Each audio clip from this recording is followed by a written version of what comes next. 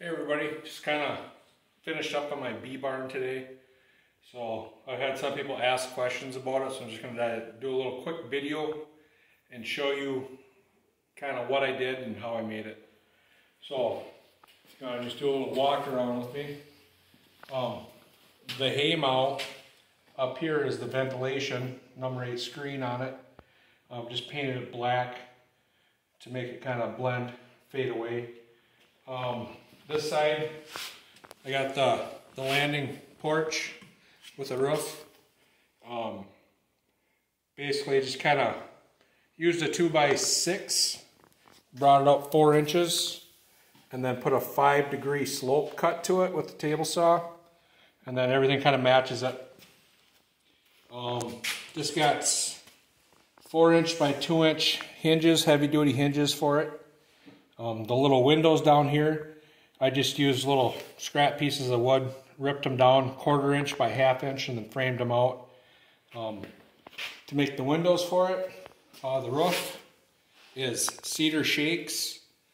I just kind of gave them a little dusting of black paint on them. I do expect that to kind of fade away a little bit as the weather hits it. The 4x4s, I notched them out so they kind of sit in the corner there. I don't know what type of cut that's called, but I'm really happy with how that turned out. It looks really neat. So I'll open it up here. Got a latch here so the wind don't catch it.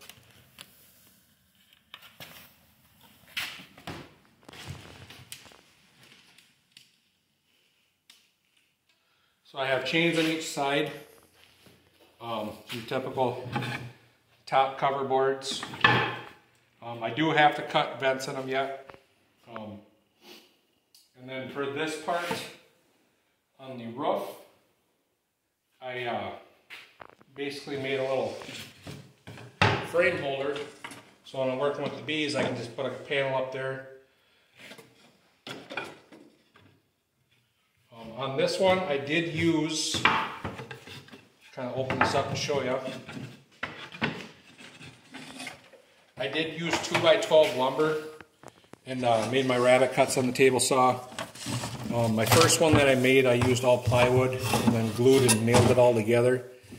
And then I was a little happier with the plywood because it's more precise. The 2x12 is a little warped and stuff. So on the outside, I used a piece of 3/4 inch plywood. So this is beefy, this is a lot of wood here for insulation. So I have 3/4 inch plywood wrapped all the way around, all the way down to the bottom.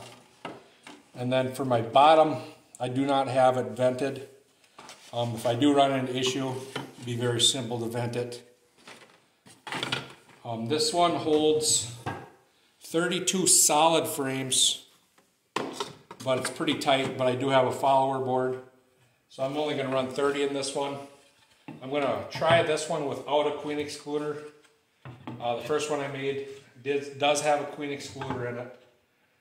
So I just want to see how they perform differently. The top roof is made with 1/2 inch to make it a little lighter. This is 3/4 inch. Drilled a little hole here for bee escape. If I have any issues, I'll put some kind of a bee escape protector on there. So how I made the roof cut,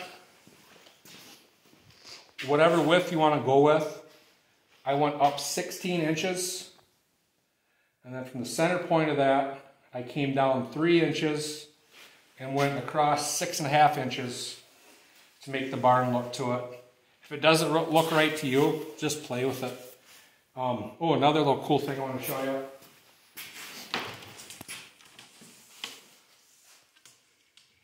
So the doors on the ends are functional. They hide the hardware for carrying it around. So just kind of made some rabbit cuts on this and this. So it just kind of slides right over, friction tight. So looks like a little barn door at the end. on both sides. So, hope everybody's doing well with the coronavirus, staying healthy. If you comment, make a comment of where you're from. It's kind of interesting to see how many people are in this horizontal hive group. So it's really neat to get the comments and feedback from people. Any other questions I can answer? Let me know. Thanks for watching.